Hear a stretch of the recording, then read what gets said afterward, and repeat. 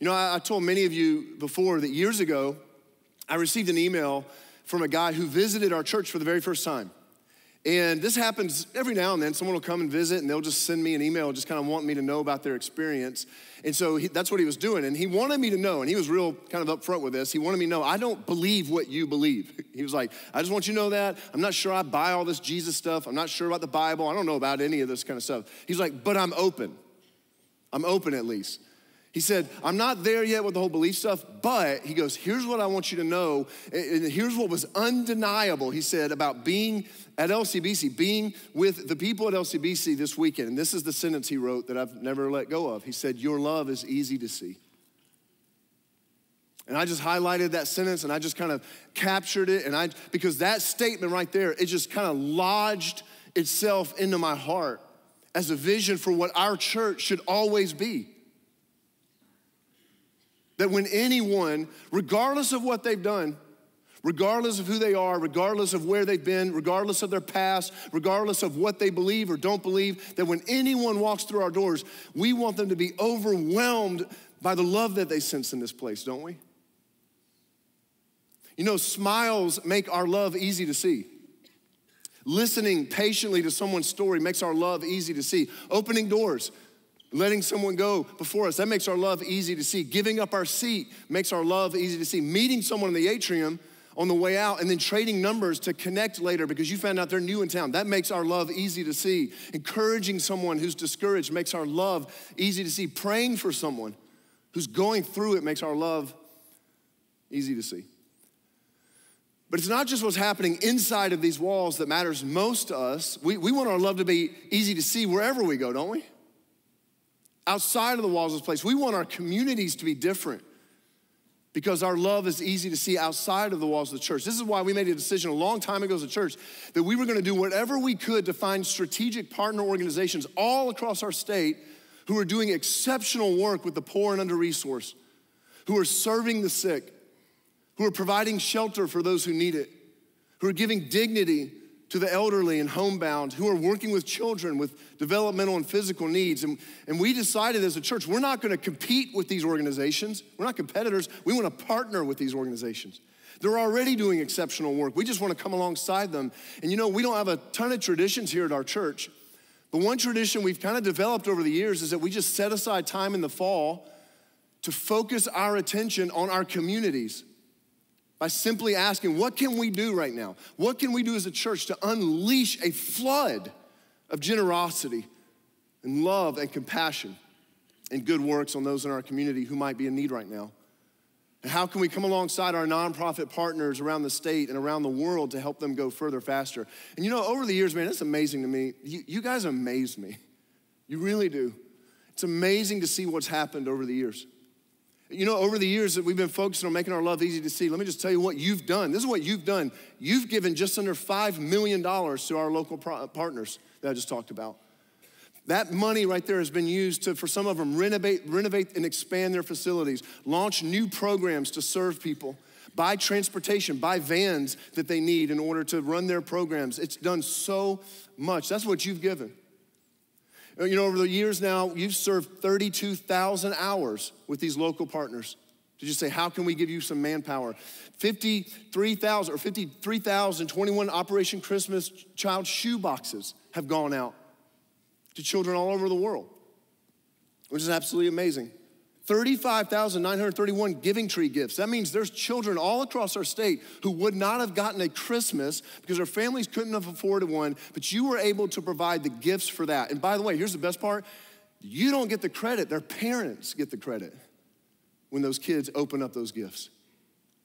You know how dignifying that is for you to give that to those parents? Last one is 7,060 children are sponsored through you, through this church. That's what you're a part of. That's what I want you to know. That's what you're a part of. Your love is easy to see.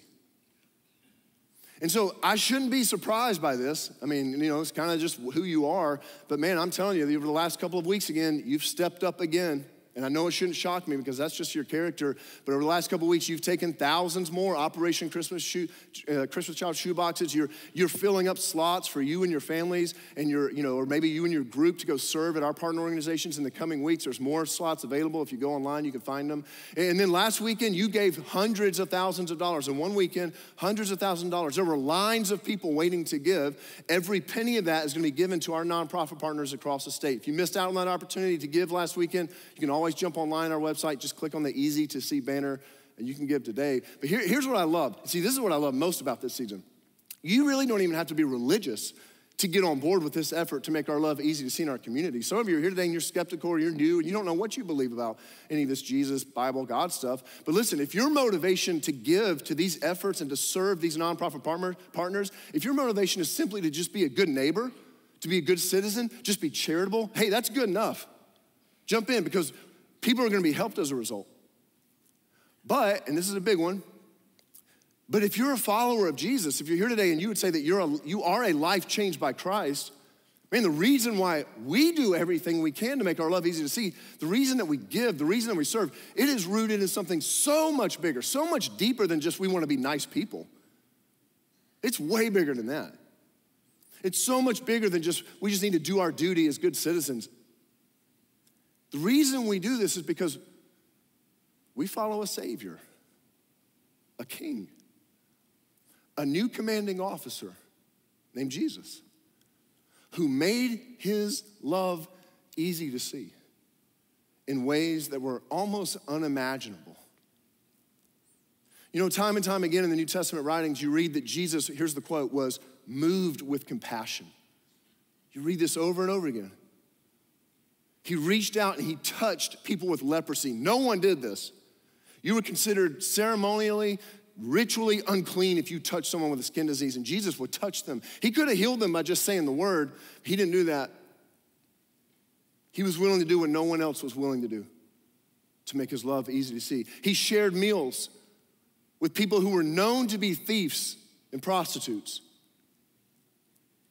He fed hungry people on a hillside. Why? Because he was moved with compassion. You can't read the New Testament writings without coming to the undeniable conclusion that Jesus was moved by the broken, the discarded, the lost, the people that everyone else would move away from, Jesus moved towards.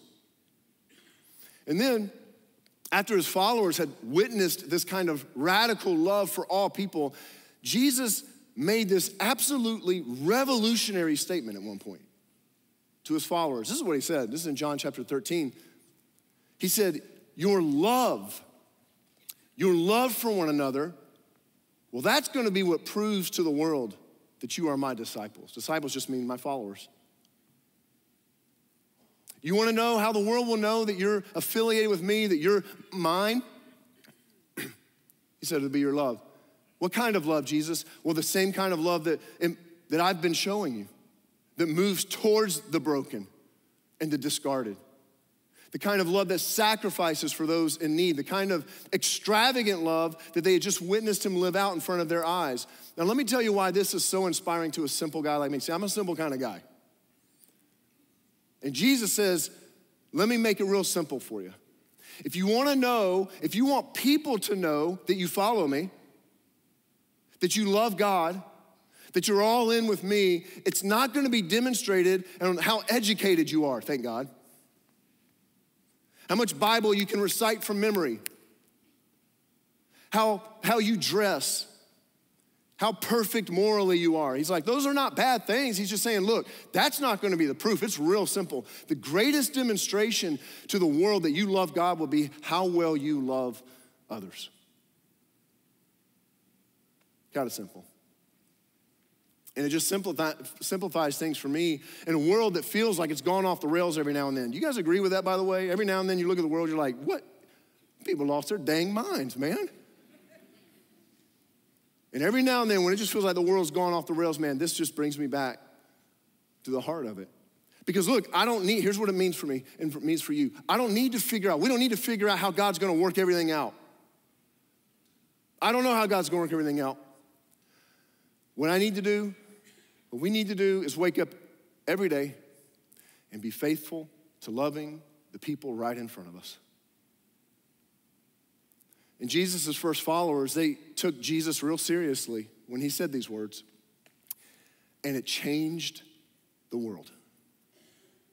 It changed the world. Somewhere around the year 160, an epidemic broke out in the Roman Empire. And by the way, can you have church and not bring up the Roman Empire? Like, have we really had church if we don't bring up the Roman Empire? Come on, men. All right. So this epidemic breaks out in the Roman Empire. Most scholars today believe it was smallpox. And estimates are that it killed up to 1/3 of the population.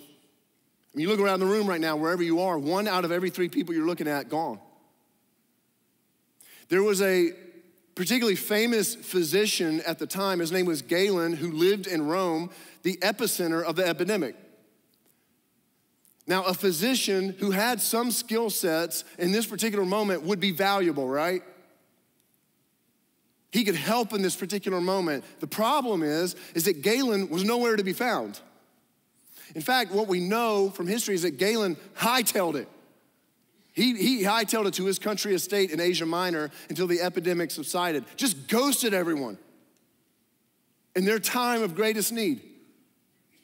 But here's why I'm telling you this. Here's the fascinating thing. No one was upset by this. It really didn't make any waves. There's no historical evidence that anyone was upset by this. It didn't cause any waves at the time, that the person who could help was gone. In fact, it was viewed as wise, as prudent, as smart. It's what everyone with means would do in that situation, right?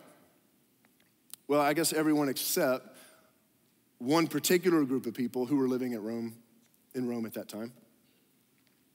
Because we know from history there was this one group of people who had oriented their life around one that they believed to be the Son of God, their Savior, named Jesus. And this group, they stayed. And they served. They served their neighbors when everyone else discarded them. In fact, we know from historical record that many of them died themselves because of their unique commitment to love others sacrificially. Now, the real question is this: why? Why would they stay? Why not retreat? Why not huddle up and play it safe? Why risk so much in order to serve? And I would imagine that somewhere down deep in their hearts, they had these words of Jesus rattling around in them that he had spoken not too many years before this epidemic. This is what Jesus said in Matthew 25. He says, "For I was hungry, and you fed me. And I was thirsty, and you gave me a drink. And I was a stranger, I was lonely, you took me in to your home. I was naked, and you gave me clothing. I was sick, and you cared for me. I was in prison, and you visited me." Now, I don't know about you, but you know, if Jesus ever spoke these words to me, at some point, maybe you feel the same way, I'm gonna scratch my head and be like, oh, that's nice. Hey, real quick, I don't remember ever seeing you hungry, Jesus. I don't remember any of this. I don't remember seeing you thirsty. I don't remember seeing you sick, making you some soup. By the way, my soup probably make you sicker. You don't want it. But I don't remember any of this, Jesus. I don't remember the last time I saw Jesus in any of these conditions. Do you? And I think Jesus anticipates that we're gonna feel this way because what Jesus says next, game changer. He says this: I tell you the truth. When you did any of those things I just talked about, when you did it to one of the least of these, my brothers and sisters, well, you were doing it to me. It was me on the other side. What do you see when you look at people? What do you see when you look at someone else? Let me ask another way. What do you see when you look at people who are in situations that are worse than yours? Can we just talk real for a second? Every now and then, this kind of thought goes through my mind. Well, they probably deserve it. Probably deserve it. I don't know how they ended up there, but I'm sure they probably deserve it. They brought it upon themselves. Or maybe this one every now and then, well, I'm glad I'm not like that. Glad I haven't ended up there. See, I don't know. Again, real talk here. I'm sure I'm the only one who feels this way. Maybe, I don't know. But it's a bit easier to demonstrate and act in love towards someone who didn't bring it on themselves. It's a bit more challenging to act in love towards those who ended up where they have because of their own dumb choices. And yet, do not miss this, and yet, Jesus doesn't put conditions on this, does he? Jesus doesn't nuance who's worthy of love and care. We don't know if they were hungry because of choices they made, or maybe a famine, which they had no control over, swept the land. We don't know how they ended up hungry. We don't know if they were in prison because of a horrible life choice they made or because some injustice against them. We don't know how they ended up there. We don't know if they were sick, why they were sick. And Jesus says how they ended up, how people end up in the position that they are in doesn't really matter. He doesn't nuance who's deserving of our love and care. Jesus is saying the closer that you draw to the heart of Jesus, the closer that you draw to my heart, Jesus is saying to us, you will find your heart opening up more and more to unconditionally loving everyone around you. In particular, people that others would have discarded and been done with a long time ago, the sick, the lonely, the poor, the prisoners. And this is the conviction that these first followers of Jesus lived with, and it is a conviction that still drives us today. And it's this, here's the easiest way to say it. The most appropriate response to the extravagant love of God is to love others extravagantly. Bottom line. The most appropriate response to the extravagant love of God is to love others extravagantly. You're like, I just don't know how to express my gratitude for everything that God has done for me. Love others in the same way. Or as one of the very first followers of Jesus named John said it, we love because he first loved us. In light, it's almost like saying, look, in light of the limitless love of God that we have received in Christ, in light of the reality that Jesus Christ poured out his love on us with no strings attached, you know that, right? He loves you with no strings attached. There's no conditions on his love. In light of the reality that we have done nothing to deserve his infinite grace and generosity, you know that, right? You don't deserve his love, neither do I. And yet he freely gives it to us. You've done nothing to earn it. I know who I am, and I know what I deserve, and it is not his love. And in light of all that, it's almost like Jesus saying, who are we to withhold it from others? And this idea caught the world on fire. In a world where people ran away from the least of these to their country estates, these first followers of Jesus ran towards him. And this is what caught the eye of a world waiting to see the love of God displayed. This is what changed the world. In fact, a writer from the 3rd century, he made this observation about the way in which Christians responded to those that others had discarded. His name was Tertullian. Please name your next child that, or don't. You don't want them to get picked on, but there you go. Here's what Tertullian said.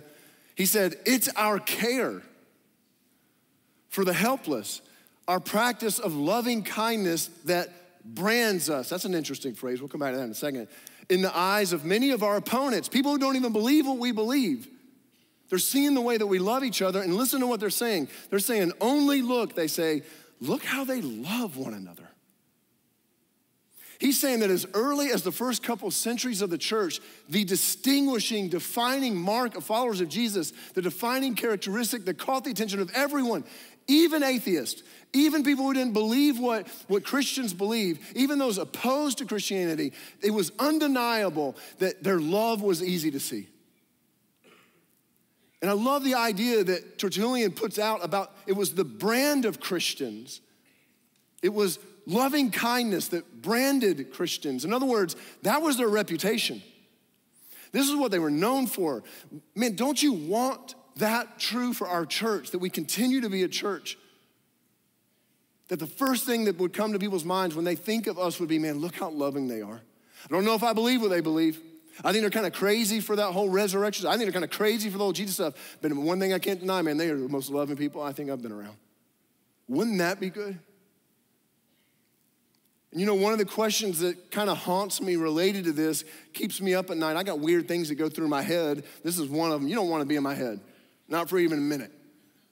This is the kind of stuff that goes through my head every now and then as I just think about our church and I think about our campuses. And I'm like, man, if our campuses, if our church disappeared tomorrow, like boom, Thanos snaps, we're gone. Would our community even notice? Like would Wyomissing and Sinking Spring, would they even notice if tomorrow campus is gone there? Would Waynesboro even know? Would Ephrata know if our church just wasn't there tomorrow? Would they know? Because it would be so undeniable that we have made a dent in that community because we are people who made our love easy to see, and they would go, man, there's a vacuum of love now. Where did that go? Let's make this more personal. If you were to leave your school tomorrow, would your classmates feel a vacuum of kindness and love because you're not there? If you were to leave your place of work tomorrow, would your coworkers, would your team at work, would they sense a void of loving kindness because you're not there? If you were to move, would your neighbors feel a vacuum of love and kindness on the street because you're gone? I was hungry and you fed me. I was lonely and you sat with me. I was sick, you cared for me. I was in prison and you visited me. When, Jesus? When did that ever happen? When you decided to move in love towards those that everyone else had discarded. He said, you did it for me. A few months ago, we started thinking about groups of people in our state who have been discarded at times, that our church could show up for in this season. And it struck us, a team of people started thinking about this, and it struck us that Jesus talked specifically about prisoners in Matthew 25, didn't he? It's the last thing he said. So we just started getting on the phone with some prisons around the state asking, hey, look, we don't know where this is going, but is there anything our church could do to make our love easy to see for the people in your prison or for the men and women who are serving time in your prisons? Do you know that some of the directors of these correctional facilities and prisons started crying on the phone because they have never had anyone ask how they could serve and love the people in those facilities? And we were told that there were a ton of restrictions as to what we could or couldn't send into the prisons. No food. It's good. We're going to send that anyways.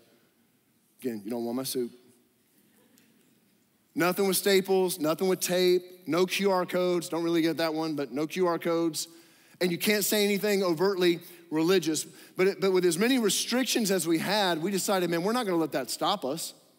We knew that we could create something to send to the prisons that would speak hope into the people's lives. And I love what our team came up with. And so we're going to do something in a moment we've never done before as a church. Never done this. Every single one of you is going to have an opportunity today to pack what we're calling hope packs for prisoners all across our state. In fact, this weekend, we're going to pack about 12,000 of these bags. You're going to pack them. You're going to get a chance to pack one for the men and women who are incarcerated. And then we're packing an additional 2,500 for correctional officers working in those facilities. Many of the prisons that we're going to be sending these to are located in the same regions as our campuses. And in just a moment, you're going to have an opportunity to pack one hope pack of your own that is going to be sent to an inmate. But I wanted to take a moment and tell you what you're going to be packing in your bag, and then we're going to roll up our sleeves and get to work. A couple things that we're going to be packing, or the things we're going to be packing that I just want to point out and almost tell you why we landed on these things. The first is just a couple of these, they're just fun little things. This one is actually a would you rather. It's like a card, like a would you rather game. And so they've got different versions, like would you rather be stuck on an island alone or with someone who talks incessantly? How many of you guys would rather be with someone who talks all the time? Good. You're the people I don't want to be stuck with. So let me look real quick, okay? Just fun something. Then we're going to give them like a Pennsylvania trivia about Pennsylvania, just a fun little trivia thing. Like for instance, like where's the oldest gas station in the U.S.? Now, I asked our staff this week, and they're like, Pennsylvania. I was like, guys, duh, it's Pennsylvania trivia. What town? What town? It's Altoona. First gas station ever, Altoona. Now, here's the thing. Why would we give them these kinds of things? You wanna know why? We wanna foster relationships. We wanna do what we can to foster connection points. And what's real fun is we're sending these same things, different versions, to the correctional officers. How cool is that to think that we might be able to foster some relational connections between even the officers and the prisoners as well? We're gonna send them, you're gonna be able to pack a word search. Here's why. Things that we take for granted to fill our time are not afforded to many of the men and women who are inmates. They can't mindlessly scroll through a phone, and so we wanna provide activity for them, kind of simple. We're gonna provide, and you're gonna pack a journal for them. I love this one, because we wanna provide, for those who want it, who receive this, we wanna provide the opportunity to reflect. The opportunity to write prayers. You know that the book of Psalms in the scriptures is just written down prayers. How cool is that to think that there's gonna be someone who might for the very first time write out their prayers to God about what God, or reflect on what God might be doing in their life, and to give them their own space to do that. You're gonna provide, and you're gonna be able to pack for them a calendar. Now let me tell you what I love most about this calendar. It's not even about the calendar. It's what's on the back, because on the back, we've actually given them 3 stories of life change of people here at our church. These are stories we've shared. And here's why this is so meaningful. Don't we want them to know that change is always possible? That God can always do something new in our life? That nobody is too far gone? Nobody is too far gone. That God cannot reach into our hearts and change us with his limitless forgiveness. And we just want them to know that. And then we're gonna provide for them just some inspiring words, and we've got a bookmark that has some quotes on it that they can have, and then there's this little card, and on this little card, it just says, you are loved, you are seen, you are valued. And here's what we know, right? Words have the power of life and death. That's what Proverbs 18:21 says. We can speak words of life into someone. We want to speak words of life. Our church wants to show up, make our love easy to see by speaking words of life into them. We want the truth of who God says they are to replace the negative soundtracks that so many of them have been given. And here's what's real cool about this little card right here, on this little You Are Loved note card. You'll notice when you turn it over on the back that it's blank, and it has this little blank slot, and it just says, this was prepared with care by, and that's a place for you to personalize it and write your name. Just write your name. Just sign your name there.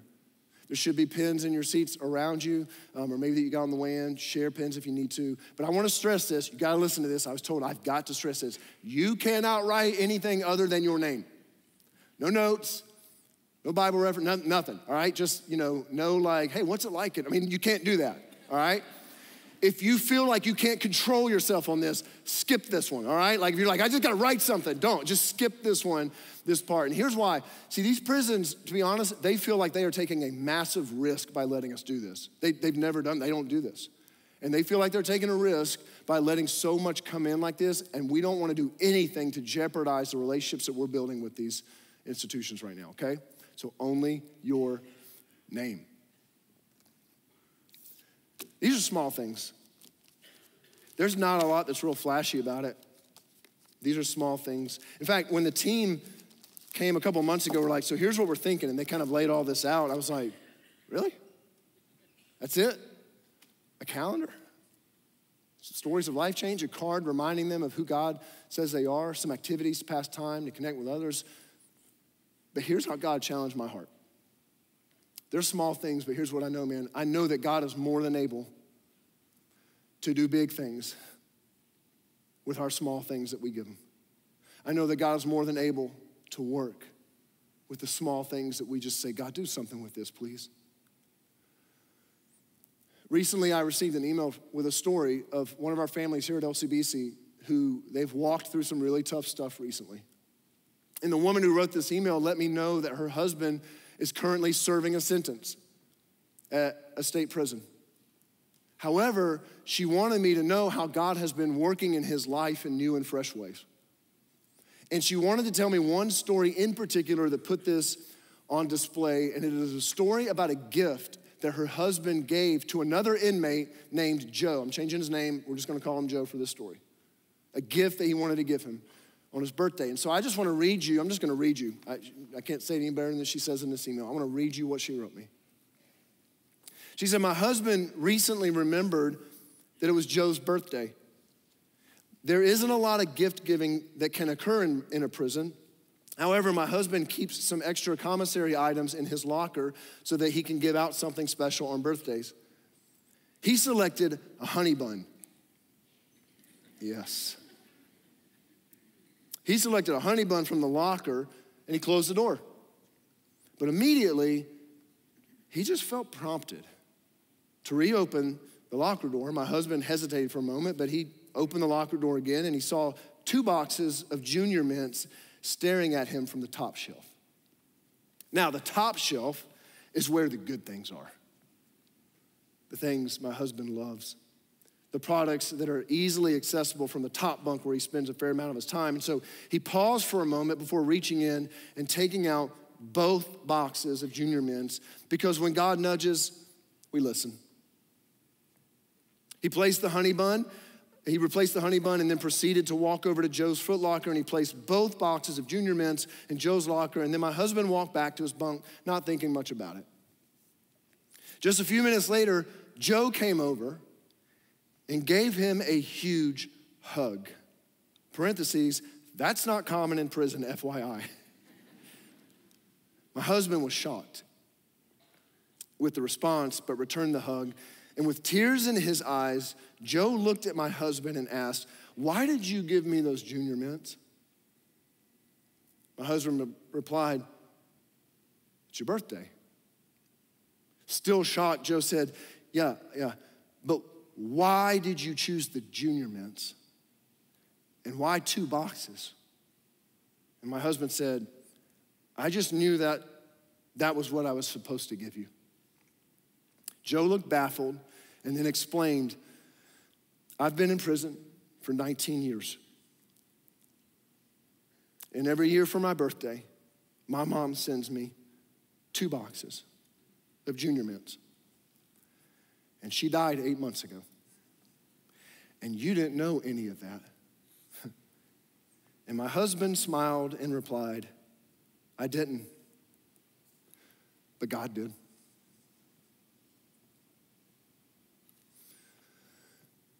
You have no clue how God will use the little things, like Junior Mints, a calendar, a note card. You have no clue what it may mean to someone on the other side. I actually talked to a guy this week who's a part of our church and used to be in prison, and I was telling him about this, and he told me that there are men and women. He was like, undoubtedly, Jason, 100%, there are men and women who are going to receive these hope packs. It will be the only thing they have received from the outside all year.